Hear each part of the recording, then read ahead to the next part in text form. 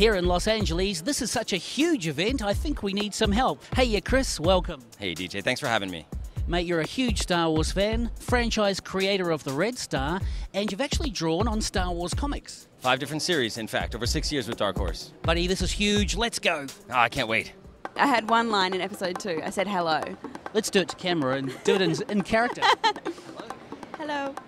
Oh, sweet. Hey, I'm here with Richard and family, and we're asking them what they love about Star Wars. Richard? I love the action. Characters. Fighting. Action. You have it. Oh, baby, that's Ken the Elvis Trooper coming at you.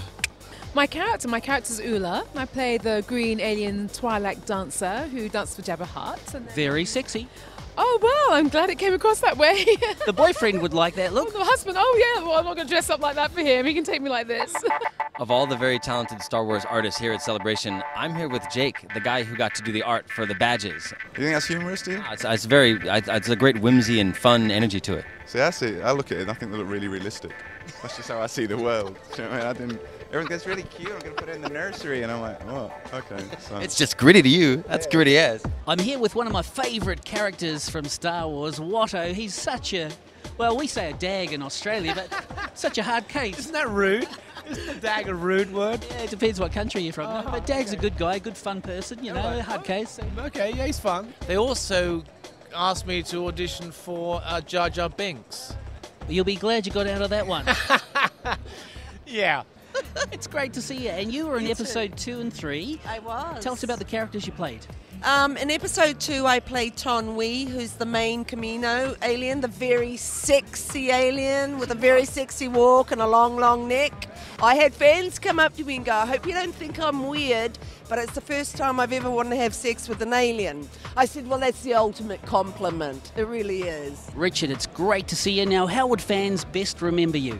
As the only Imperial officer who ever stood up to Darth Vader. And what sort of result did you get out of that? I was force choked. Now, also, you actually survived. You didn't actually die from that, so... No, I didn't. I did survive, only to be horribly killed by that kid in the X-Wing who got that lucky shot in with the photon torpedo up the old backside of the ventilator shaft. I don't know how we missed that one, but, you know, there was a big inquiry later on, I hope. I remember going home after meeting the casting people for Star Wars, and the phone rang. Sweet. And I answered, "Hello, Tim Morrison. Yes, we'd like you to play at Star Wars casting. He would like you to play Jango Fett."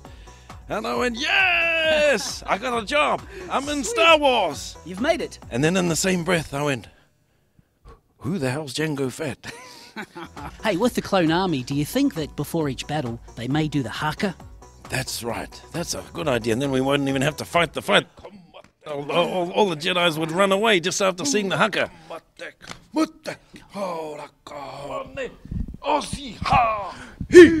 The celebration continues here at the Los Angeles Convention Center. It's getting mad, and I'm here with Padme. Hey, nice to be here. That's a wonderful costume. Thank you. Make it yourself? Yes, I got the bodysuit from a dance place, but then I made the cape and all the furry stuff. Fantastic. Thank you. What's your favourite line from 3PO? Can you still do it in character? Oh, yeah, I can be in character. I mean, I can still do, hello, I am C-3PO, human cyborg relations. But actually, my favourite line is, we're doomed. Do you actually get to keep one of these suits yourself? No, come on. What would you think if you walked into some guy's house and you had one of these in the hall? Mate, I think I've been in a few homes that have got those. Yeah, but only in Wonawonga or something like that, so...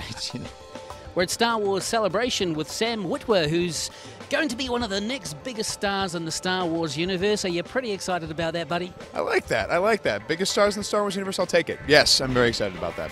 How am I preparing? Well, the only preparation I've done is just clear off a little shelf space for my action figures. So that's straight from the horse's mouth. There will be some action figures. I'm fired. I'm fired. Oh, look at this little buddy. You're dressed up as a clone trooper. What's your name? Trevor. That's a nice suit. Where did you get that from? The post office. The post office. Oh, I got delivered in the mail. That's great. What sort of thing has been your highlight of this entire 5-day convention? The grand picture of the 501st Legion, the special PR was the Rocket Man flying just outside of the South Wing here. meeting and exploring all the wonderful people that make up Los Angeles. Is your favourite Boba Fett as well? Oh no, Slave Girl Princess Leia. Can you go wrong with that? No. One day you'll be into Slave Girl Leia too, I'm sure. What are you loving about it the most? Everybody dressing up and being really friendly.